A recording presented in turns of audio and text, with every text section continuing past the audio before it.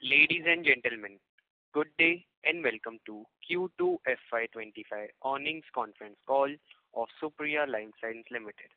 As a reminder, all participant lines will be in the listen-only mode, and there will be an opportunity for you to ask questions after the presentation concludes.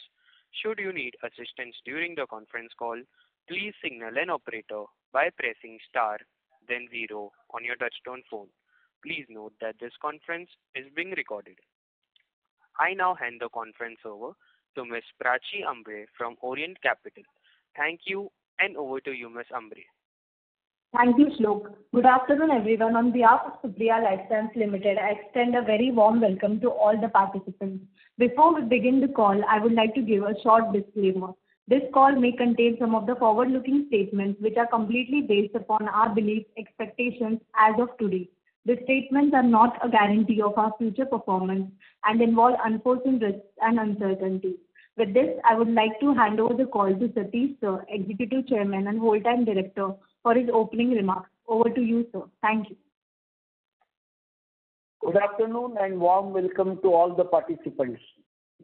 Thank you for joining us today to discuss the Q2 and H1 financial year 25 results of Supriya Lifescience Ltd. To take us through the results and answers to your questions, along with me, Dr. Saloni Wagh, Managing Director, Mr. Krishna Raghunathan, Chief Financial Officer, and our Investor Relations team, Orient Capital. I hope everyone had an opportunity to go through the financial results and investor presentation which we have uploaded on the stock exchange and on our company website.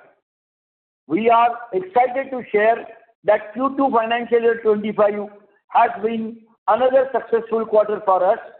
Revenue surged 19% year-on-year to Indian rupees 166 crores. We have achieved an EBITDA margin of 39% and a PAT margin of 28%, underscoring our operational excellence and strong financial performance. Supriya Lifescience Ltd is committed to strengthening its position as a strong API manufacturer. Our strategic focus remains on expanding our product portfolio while enhancing our presence in regulated markets and maintaining robust margins. Over the years, Supriya has transformed from a generic OTC provider to an innovator within high-margin regulated markets.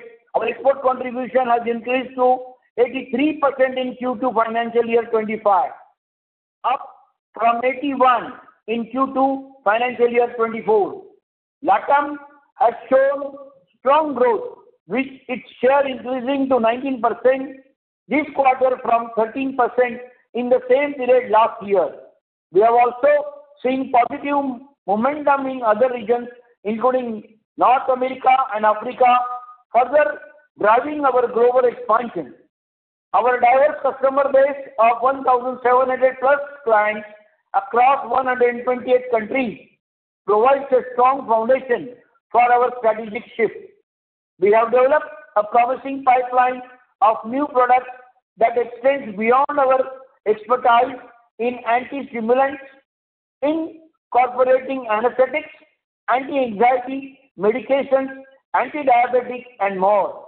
To further accelerate our CMO and CDMO business, the new formulation facility in Ambernath has already started commercial production from Q4 financial year 24. Additionally, the validation of Module E is underway, with commercial production anticipated by Q3 financial year 25. Upon successful completion of this capacity revamping, our total production capacity will nearly double, reaching approximately 1020 KL. We are confident in achieving our 20% plus revenue growth guidance, maintaining strong margins. We expect this year to be our highest in terms of EBITDA and PAT margin compared to the previous year. Our goal is to double the revenue to 1,000 crore by financial year 27, focusing on high margin niche markets. We remain committed to expanding exciting molecules in regulated markets and fast-track the commercialization of new products.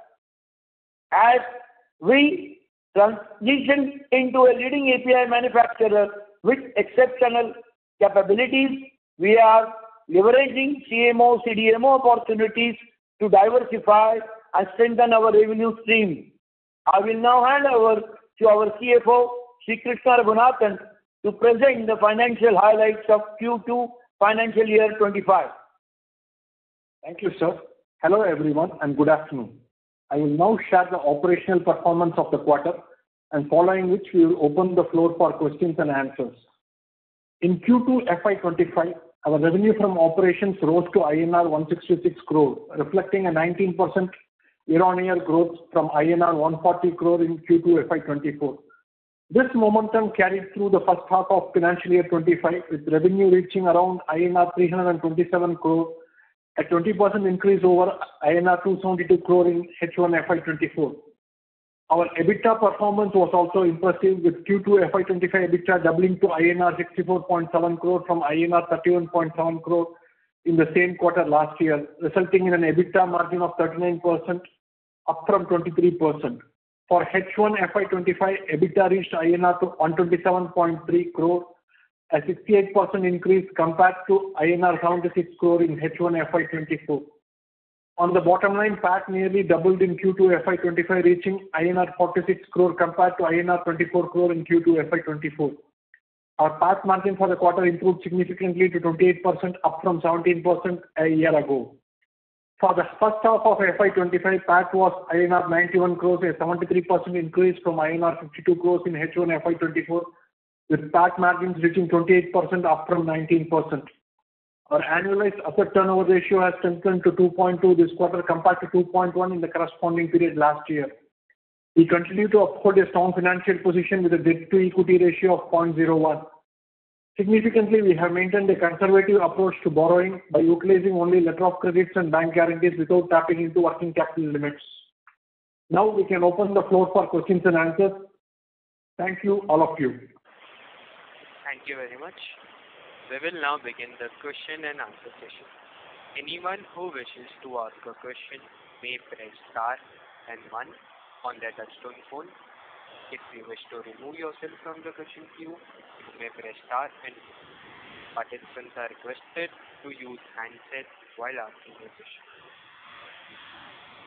We'll wait for a moment while the question queue assembles. First question comes from the line of Aditya Pal from MSA Capital Partners. Please go ahead. Hello. Thank you so much for the opportunity, and congratulations to the management for the great set of results. So, sir, wanted to quickly understand from you that we've got 15 products that are now backward integrated. They generate 74% of our revenues, and this has sharply improved from 69 last quarter. Wanted to understand from you, is that the reason that our gross margins improved significantly?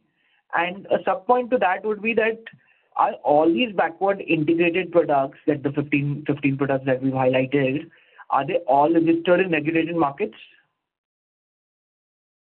So yes, I would like to take that question.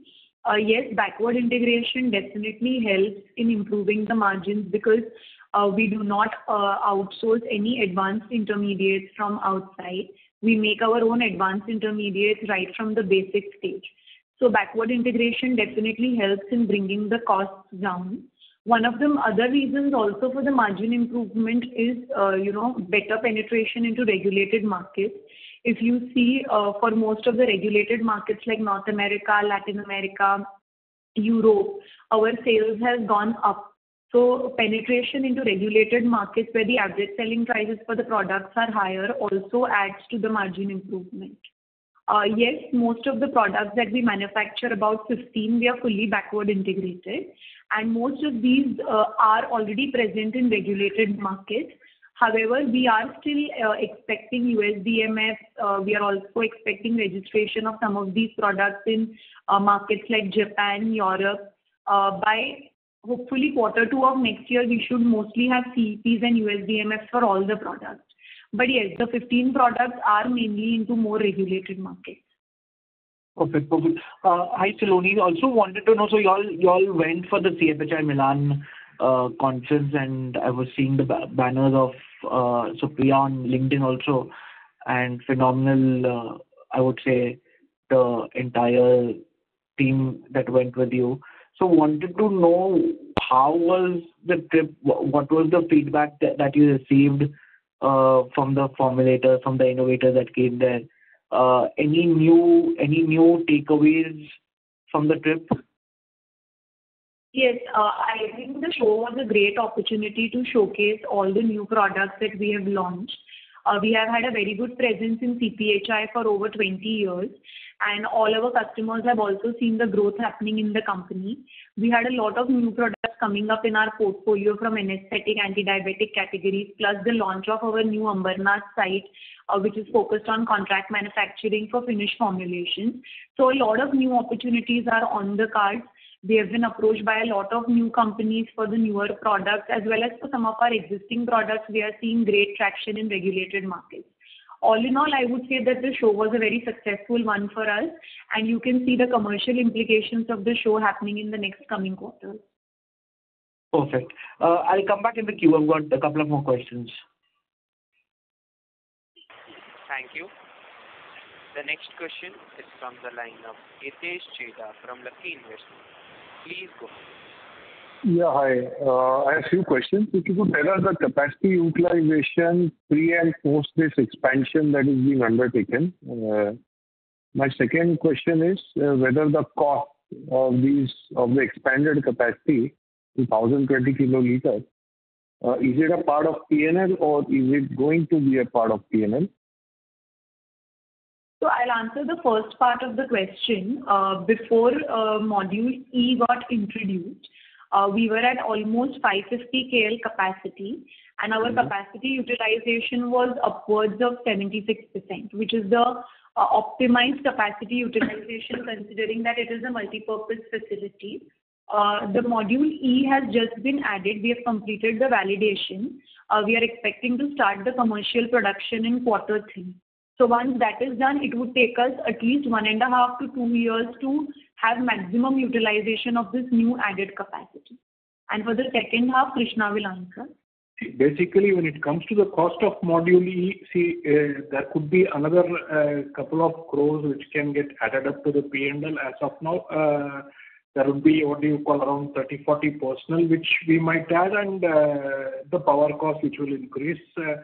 Basically, we also would see a saving in power cost overall because we have already initialized solar power for the plant, and that will give us some bit of a saving which has already started. So to answer your question, yeah, might be a couple of crores on the OPEX front can get added up apart from a bit on the power side.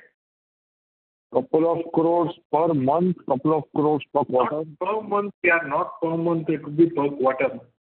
Per quarter, okay. So in your last call, you had mentioned that your H2 will be better than H1. So are you sticking to that thought process, or there is any change there? Yeah, yes. On the top line, yes, of course, we will have a improvement in the when compared to H1. And what about margins? Margins. On the margin front also, definitely we think, like our chairman said in his speech also, in terms of the absolute EBITDA value and the PAT value, we definitely think that this would be our best year so far. Okay. So basically, H2 should be better than H1 on an overall basis. Yes. Okay. And my last question is, when you look at the half-yearly margin number and when you look at your commentary for H2, versus that, you guys have given a guidance of 30% only in the EBITDA margin. So how should we read both these statements? So we have also informed this after our first quarter results that we are definitely expecting better margin profile for the rest of the year. Quarter-on-quarter margin variation will be there because it is purely a function of product mix and geographic mix. But like I said, if you look at the annualized number in terms of the absolute EBITDA and PAT value, it will definitely be our highest so far. Okay. And this expanded capacity of 500 KL, can you help us with the utilization ramp-up possibility? Year 1, year 2, year 3, and what is the total revenue potential out of this capacity? So revenue potential at this point, I will not be able to say because it depends on the product that we are going to put in this plant. But it will take us at least 2 years to get to complete utilization of this new module. The commercial production will start in Q3. So 2 years means, should we say FY27 is where you reach the full utilization? Yes. On an exit quarterly basis 27 or a full year basis 27? 2-year basis by FY27. By end of FY27, we'll be able to utilize full capacity of this new so that means exit quarterly basis. The exit quarterly FY27 will be a full utilization. Yes. Okay. Thank you very much. Thank you. The next question is from the line of Nirali Shah from Ashika Stock Broking. Please go ahead. Hi, congratulations on this great set of numbers. I have 2 very quick questions. First one is on the Brazil. So we were registering some 8 products in the Brazil geography. So any update on that registration status, and if you could add on any color on the market opportunity for these products, ideally in quantitative terms. Yes. So like we have mentioned in the past also, the Latin American market is one of our focused markets, and we have done extensive registration in Brazil for at least 9 of our products. We even cleared the ANVISA audit without 0 observations beginning of this year. And you can see, the revenue growth happening in the Latin American markets. It has gone up from 9% to almost 19% in this quarter. And you can expect a similar trend moving forward also when some of the other products also start getting traction. Okay, and just one more on the cancer detection kit. So any progress on the clinical trials, and I guess we had an identified partner also, so any progress on that? So yes, at the moment we are in the process of filing all our international patents. So we have already selected a first cut of countries like Korea, Thailand, Indonesia, Philippines, where we are now filing the patent in those respective countries. So we expect that this activity would be completed in the next 2 or 3 months. After which we will start with the clinical trials and all the other related information. So in the next 2 to 3 years, you can expect the commercialization of the project. But yes, it is very much on track, and the filing of the patent has already started in a lot of other markets other than India as well. Got it. Thank you. Thank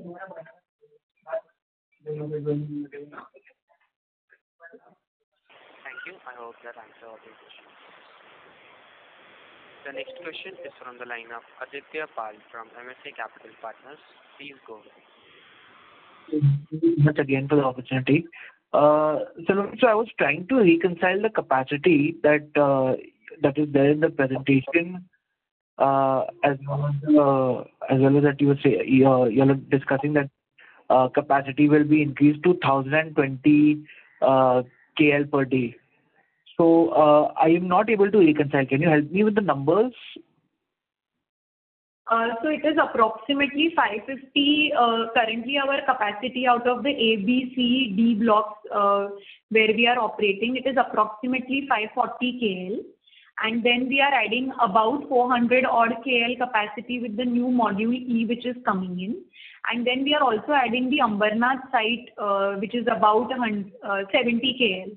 So all in all, put together, it would be about 1020 KL in terms of capacity. Because I'm getting 1,000, so with all the numbers that I have. All right, I'll take this offline with you, so that's not an issue. Just another data point that I wanted was that, so 83% from exports, if I were to bifurcate it between regulated and semi-regulated market, what would be the split? For us, approximately 50 to 51% would be regulated markets, and then the balance would be the semi-regulated markets and a little bit of the domestic market. But over 50%, I think about 52 or 53% is regulated. Understood. One last question that I had was trying to understand the raw material status of Supriya. So which would be that one key raw material that Supriya requires to start, because we are backward integrated, so we are not really reliant on the imports. But if I were to say, which is that one key raw material that you need to start production? No. So for us, if you look at our product portfolio, and it is also one of our key strengths, it is very diverse in terms of the processes we are able to handle in-house. There is no one common raw material that there is a high dependence. Each product has its own starting raw material, and we are backward integrated up to the basic chemical stage. And mostly these basic chemicals are available across different industries. They are not very specific to pharma as well. So they are cheaply and widely available across the globe. So as such, I would not say there is any dependence on any key starting material for us. Perfect. That's very helpful. Yeah, that's it from my side. Wishing you and the management the very best of luck. Thank you. Thank you. Before we take the next question, we would like to remind all our participants that you may press star and 1 to ask your question. The next question is from the line of Richa from Equity Master. Please go ahead. Thank you for the opportunity. So my question is, if you could share some updates on how CDMO and CMO opportunities are shaping up. I think you had earlier mentioned that there would be some revenue contribution from third quarter. So, what kind of visibility do we have for this year and maybe for the next 2-3 years from this CDMO CMO space? So the CMO CDMO opportunities are moving fairly well. We already have started seeing some contribution from one of our European CMO opportunities, which will get reflected in Q3 of this year. So overall, they are moving well. The full effect of the CMO CDMO you will be able to see in the next 2 years. Our anticipation is that in the next 3 years, it should contribute closer to 20% of the total revenue. Okay. And my second question is that, your guidance for EBITDA margin had been in the range of 28 to 30%. So, and that is conservative as compared to, what we have seen in the recent quarters. Is this because you expect the share from regulated markets to come down over next 2 to 3 years? Or what is the reason for that conservative guidance? No, actually, we have, after the first quarter's earnings call, we have already said that we would like to revise our margin guidance. It will definitely be higher than 28 to 30%. Like I said, in what range of 30s it would be, it completely depends in that quarter on the product mix and the geographic mix. But what we would like to say is that in terms of the absolute EBITDA and the absolute PAT value, you will definitely see a growth from this year onwards. Okay. And can you also share, after this year, what is the plan for CAPEX, if there is any meaningful CAPEX planned by the company or budgeted so far? The current year, we will be closing the Module E and the Ambernath facility. And I think beyond which we might have to take up the Module ABC for our repairs, I think, which would be to the tune of around 100 crore, which we will be taking it over phases. I think that is something which we are planning at this stage. And the rest of it would be the normal CAPEX, which would be the maintenance CAPEX for the existing modules. That's all. Other than that, we don't anticipate. The next wave of, if it has to come, would be the next level of expansions in Patalganga. That would be something which we would be looking at this at around another 2.5 to 3 years down the line is what we are thinking. Okay. And so my last question is that for FY27, you have shared a guidance of 1,000 crores. Does it include any contribution from oral cancer detection kit and scar free gel? And if not, how is that shaping up both these areas? And by what year can we expect any kind of significant breakthrough or developments? in this regard? So no, it does not include any projections from the oral cancer kit. As of now, we don't have any projections in hand because this is still in clinical trials. But definitely the overall global market for cancer detection kits is very, very large. So we can expect some commercial revenue to start coming in the next 3 years' time. And right now we will not be having any number to give you. But it will take at least 3 years for this product to commercialize. Okay. Okay. Thank you and all the best. Thank you. Thank you. The next question is from the line of Pratik Kothari. Yes, hi, good afternoon. Ma'am, one question. So when we say backward integrated, I mean, how do we define that, or how backward integrated are we? I mean, where do we start when it comes to any molecule that we do? So backward integration means that we do not rely on any advanced intermediate outsourcing from outside. In APIs, usually N-1 is equivalent to a final product. Most of the API manufacturing companies before COVID, they were outsourcing N-1 or N-2 and then only doing 1 or 2 stages in-house. Once you are getting the N-2, N-1, it is as good as you are getting the final product and just doing the powder processing, which is the final step. In this case, you have very little control on the costing of the product. In our case, we are backward integrated all the way up to the key starting raw material level. So in many products, we manufacture in-house as much as 8-9 steps. So basic raw materials, which are the basic inputs in our products, these are available cheaply and widely, and these are just basic chemicals, not only restricted to the pharma industry. So as such, there is no scarcity, shortage, or dependence on any one country for availability of these key starting raw materials. When you get these, usually the contribution of these key starting raw materials to the final price of the API is also not very high.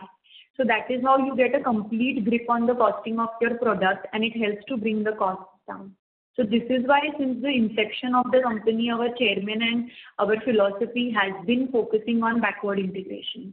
Not only does it help with the cost angle, it also definitely helps in the supply chain continuity.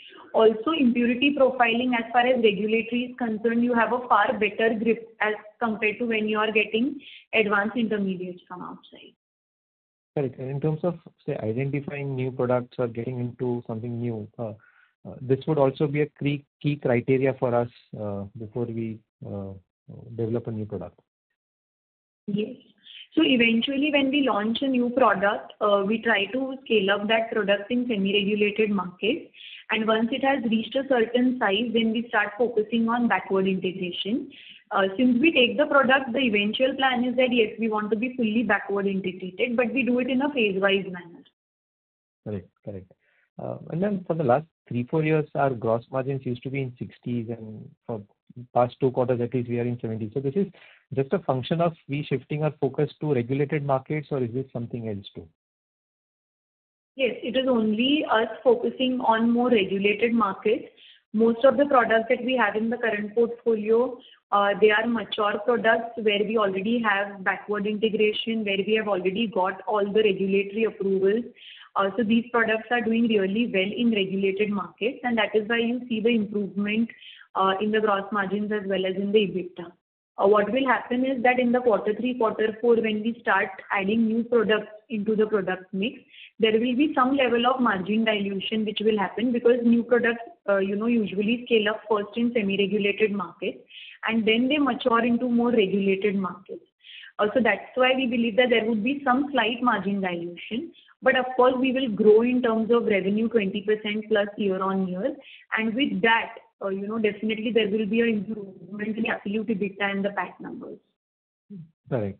And then last on the LATAM opportunity, I mean, you did talk, I mean, when we are seeing that in numbers too, right? I mean, proportion is increasing very quickly. So one factor which was playing in our favor was this Chinese players did not have this GMP compliance, and that is where we came in. So how hard is it for them to get this GMP compliance? And are you seeing any changes on their side where they have started taking this to kind of compete with us? See, basically, if you see in China, nobody bothers for GMP at all because so far, couple of years, everybody was greedy to buy from China and get the profits on a more higher side. In our case, we have decided that we will do everything at our end because we have GMP, CGMP, USFDA, EU GMP, all factors in our favor. So we consider our own policy and our things that we will manufacture rather than going to buy from China. So don't worry about China. And even if you say and go to them and put GMP, they will not get GMP for another 10 years. That much we know because we have been going to China for at least not less than 25 years. Correct. No, great. Thank you and all the best, sir. Thank you. Thank you. Thank you. The next question is from the line of Ashish Upganwalar from InvestQ PMS. Please go ahead. Yeah, most of my questions have been answered, but just to understand, sir, historically our margins have been kind of high, but there has been volatility across the years. The last instance was because our Chinese customer, I think there was a drop. So we had a big jolt on the margins. So now that we've recovered to around close to 40%, how do you rate this? How do we read this actually?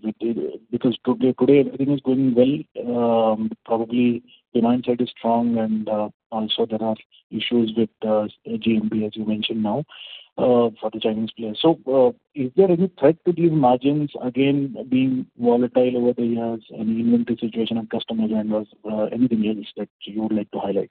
Or this is going to be stable at these kind of margins?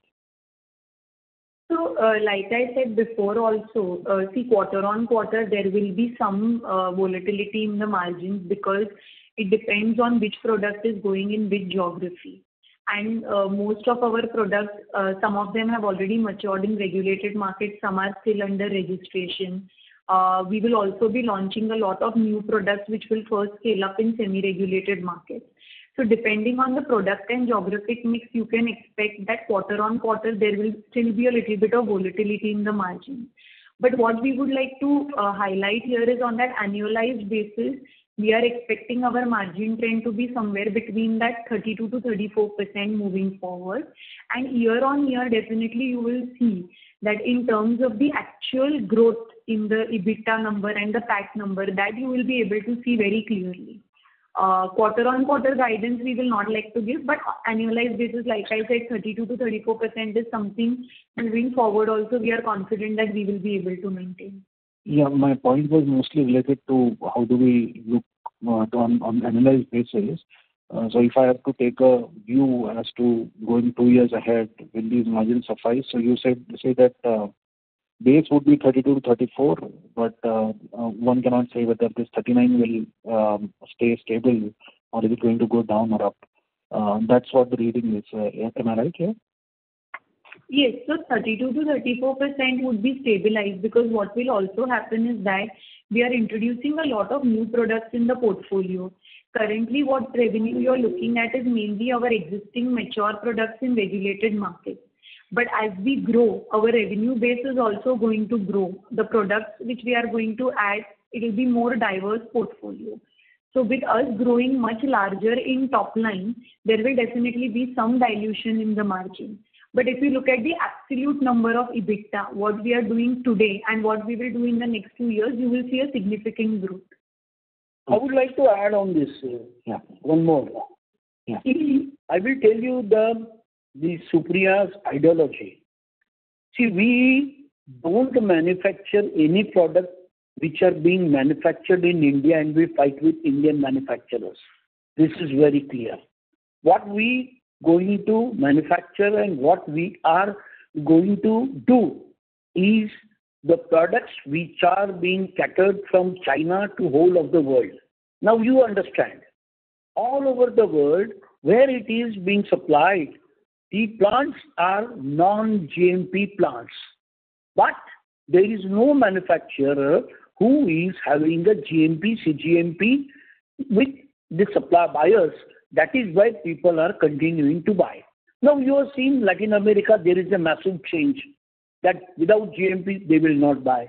Similar way, there are more and more the countries which are coming, and we will be doing only chemistry based on the products which will hit China. There we are confident that we are telling our customers, please don't ask for any reduction in the price. This is our ideology, because you should be happy that rather than a non-GMP plant, you are buying the material, even intermediate API from a US FDA plant. And that is being given a green signal to many of the multinationals and many manufacturers that they feel very much secured. We give end-to-end solutions, We don't buy N-2, N-3, N-4. We go for the basic, where people use cyanide. Yes, we will use cyanide. We will not avoid cyanide, and we will give the confidence. This is our ideology. So I'm sure we will definitely get a better EBITDA and better margins. And security, sustainability to the business, because people and the world expect that a good manufacturing US FDA plant is giving all this to them. Okay. So continuing on this, I just wanted to ask is, for our set of products, which typically would be small niches that we always target, would there be competition when you are bidding for, when you are kind of convincing the clients to move from Chinese to your supplies? Is there competition for that same pie, or we have a very good right to win over there, and less competition over there? Sir, why should we say like this? Any buyer is being forced to buy because he has no alternative. Correct? Everybody in the world is talking about GMP, CGMP. Impurity profiles are going down. That means everybody is curious and wants a good quality product. So in this case, if some qualified good manufacturer with all these things, with this facility comes, he will have some few days, but he will definitely change. Okay. And sir, we've heard this, what you said right now, I think for last 3-4 quarters. So how much of a maybe business that we would have won on this logic of ours till now, or is it still we are work in progress, or we have seen initial success in this endeavor of ours? So this is still work in progress. For some of our existing products, yes, we have seen good traction in Europe and Latin American markets. But this philosophy and this will come in play in a very large way with some of the new products that we are launching, which you will be able to see hopefully from Q4 of this year. But the full effect of the new products you'll be able to see in Q3 of next financial year. Okay. And X of CDMO, the new product that we are launching now, what can be the contribution? I mean, I understand it's very difficult to say, but what can be the contribution maybe 2 years out from these products on the top line at least? Is there a way to map that? I mean, would you like to share that? I think it's very, very difficult to quantify, but we believe that should be in the range of around, say, 15% is something which is a possible number to have. Okay. So it's a material addition that new products will do to our top line. Of course, yeah, of course. Because most of these new products that we are launching, like our chairman said, the global volumes of these products are extremely high, and there is a lot of dependence on a single manufacturer for these products. So definitely we can expect to get very good volume traction as soon as we launch these products. Great.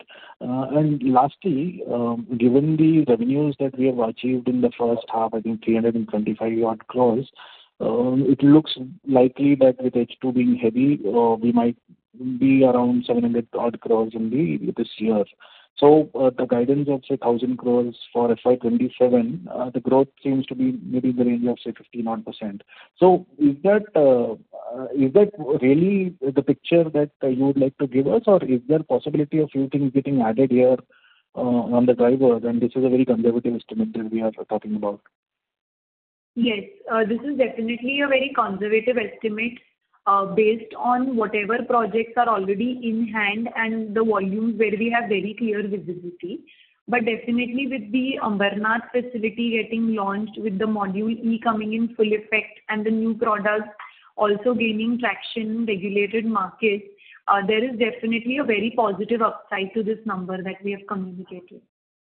Okay. So, can we talk on a base case rather than a very conservative case, maybe 1,200 crore of top line, which we used to talk maybe around IPO, that we intend to achieve this 1,200 crore mark, that was the statement then. So, is that something in light maybe in 27 or FY27, or you would not like to maybe share your thoughts on that?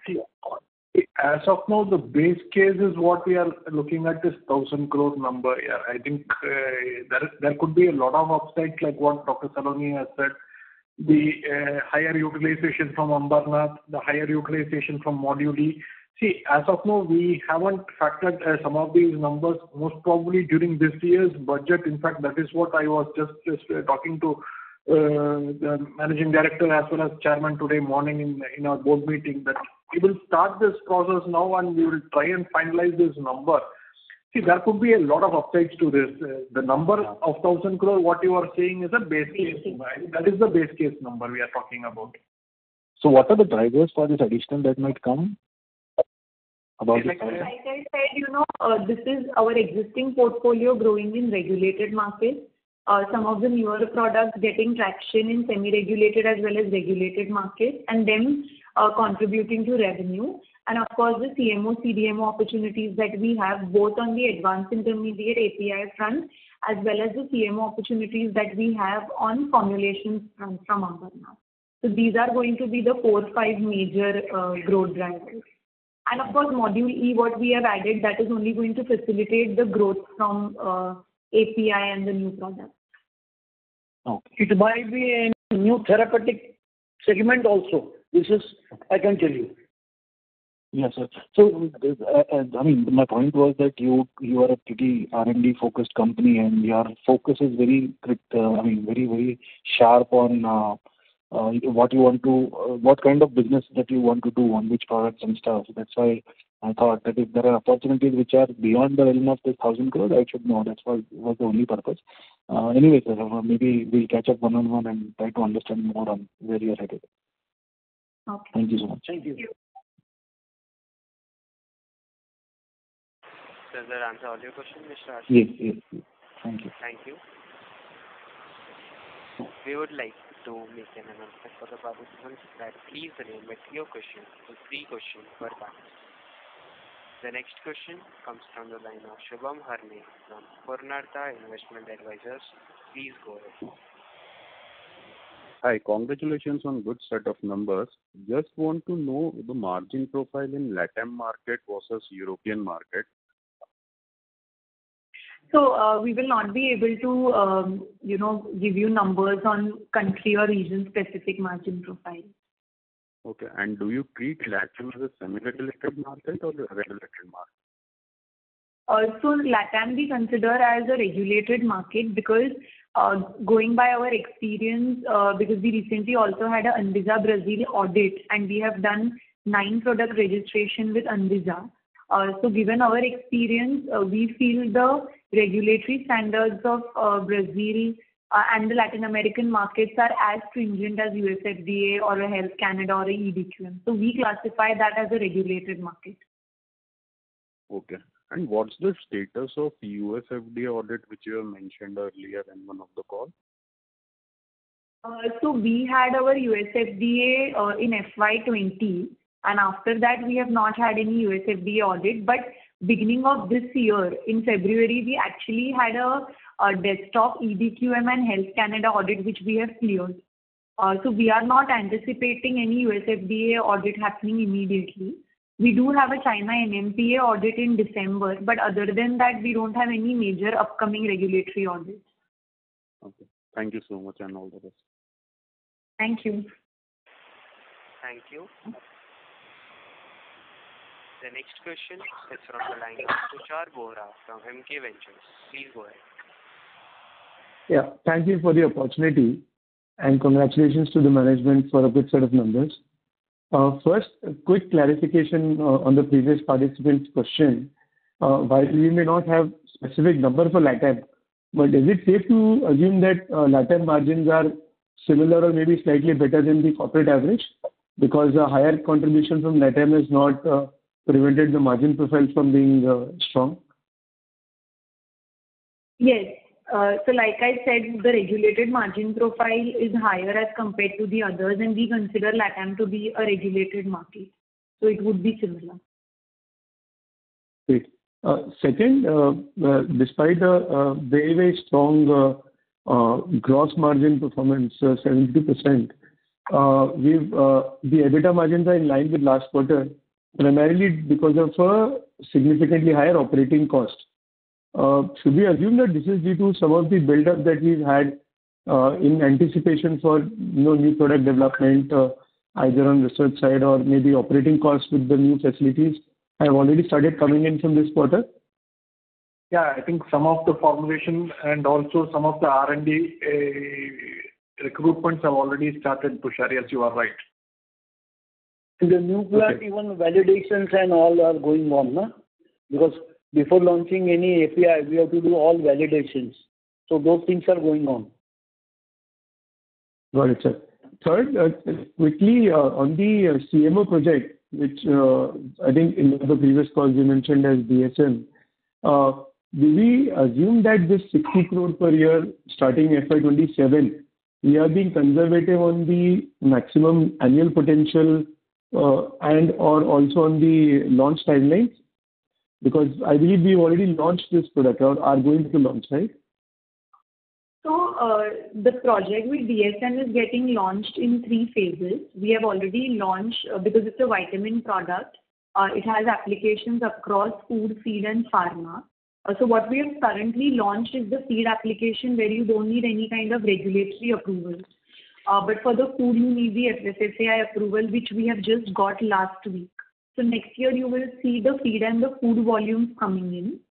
For the pharma volumes, we still have to wait for 2 years because these are mainly targeting extremely regulated markets like Japan, US, Europe. So once the CEP, the US DMF number and the Japanese DMF number come, then only we can start seeing the volumes from pharma. So it will take us 3 years to reach that peak volume. After that, yes, there is a possibility that the number could be higher because both the companies, DSM as well as Supriya, are aggressively looking at marketing this product. So there is definitely a potential for this number to be higher than the 50-60 crores what we have indicated. Ma'am, are we also looking at other products with DSM potentially? Yes, I mean, there is always a possibility because most of the multinationals, like our chairman said, they have been given a mandate to consolidate portfolios with good manufacturers who have all the GMP and the regulatory requirements. So once we have established the confidence with DSM on this one project, there could definitely be larger opportunities there. As you also know that they have already sold off their API plants. They are sitting with the cash and they want to concentrate on vitamin sector only. So there will be a possibility that once we complete this project, another projects will come from their end. That's a preliminary discussion has been taken place. Fantastic, sir. Also, H2 revenues, we are looking at higher than H1. Should we assume that with the DSM contract coming through, there's a CMO opportunity you had highlighted earlier in some hospitals in this product, as well as the whey protein opportunity? Some of these could start contributing in H2 and therefore we expect a significant bump up in revenue going forward? Yes, so definitely some volumes from DSM will be added in the H2 numbers. Also, some of the new products what we are launching in Q3, we are expecting them also to get some traction in the non-regulated markets. For the whey protein project, we are just waiting for our licenses to come. We are waiting on our FSSAI license, which also we are expecting should happen by end of Q3.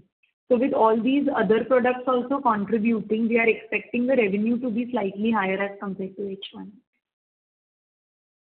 Ma'am, one last question, if I may. Just want to qualitatively understand some of the CMO opportunities we are pursuing.